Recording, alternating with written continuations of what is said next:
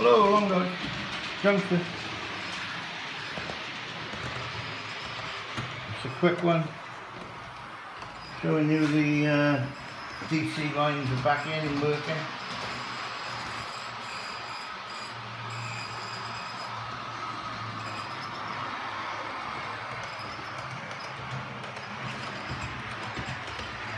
Already connected up the double loop so it can work on both lines.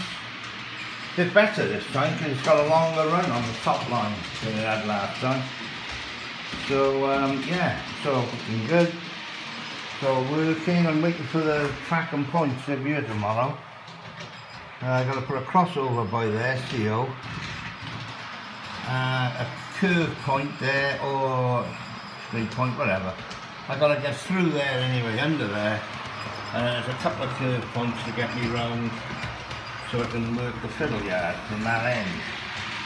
And the crossover so that I can get from that track, from this track, into the fiddle yard.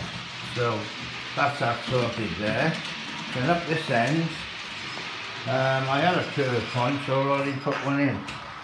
That's going to go there, across into the fiddle yard, and then them two lines will come around there and connect onto the ones right down the bottom. So that'll be done tomorrow.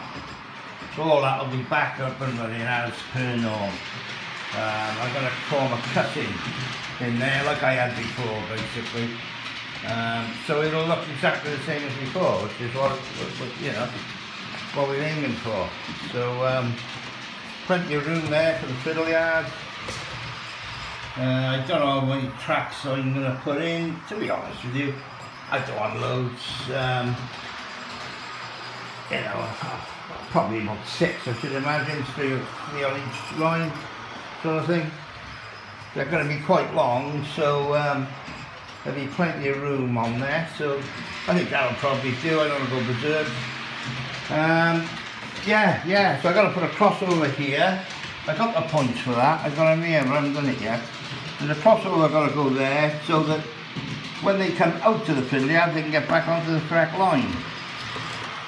So that's all the crossovers are for. It's basically to get that centre line access to the fiddle yard.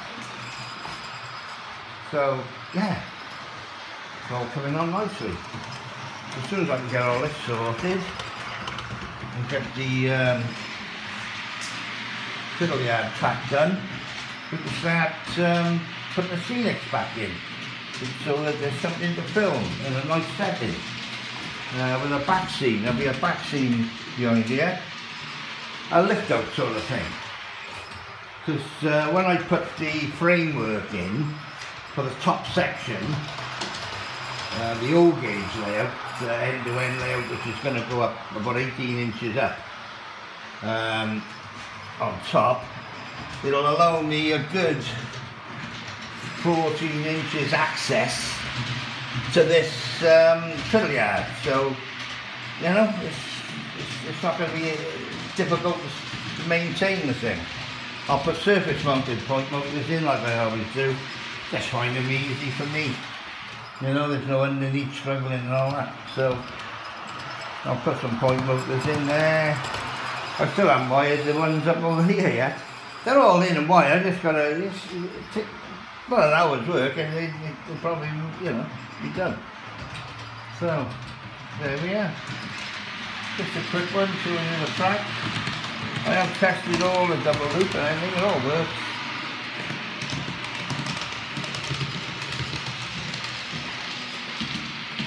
So I'll catch you again when I get a little bit further on. End of the week now, probably. Bye for now.